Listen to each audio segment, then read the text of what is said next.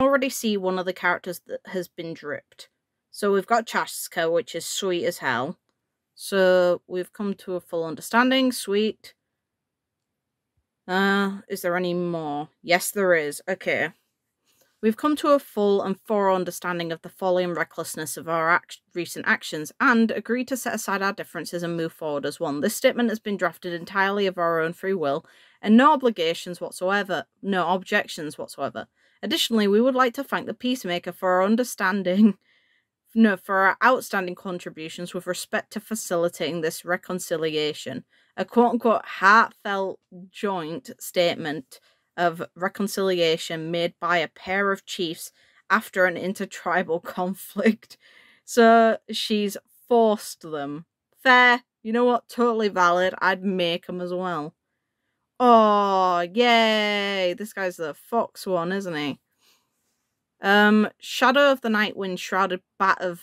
I'm not trying that. I know I'm going to butcher it and I don't want to offend anyone. One scorching hot afternoon, a young man closed his front door behind him, then turned to say goodbye to the seedlings in his yard. Good afternoon. Just heading out for a bit. Hope you guys grow a bit greener by the time I'm back. You've got this. He returned with a friend not long after, offered a kindly heads up as they walked past the large tree by the entrance. Big pinecone's roots have gone a bit out of hand lately, so be careful not to trip. Natlan is a weird and wonderful land, and the good doctor... Oh my god, why? Having grown up here, was no stranger to Ororon's odd way of speaking. He remembered that long ago, an alpaca named Little Pinecone had bumped into the same tree, which might explain why Ororon referred to it as Big Pinecone. And it's not even a pine tree, he thought, though he didn't inquire further.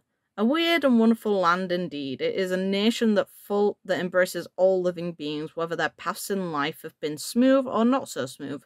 All things have their cause and give rise to their effects, and in the end serve their purpose.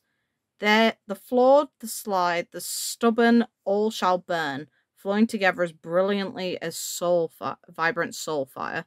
Look at his design. I like his design. I've seen people make comments about how he looks. I think he looks kind of cool.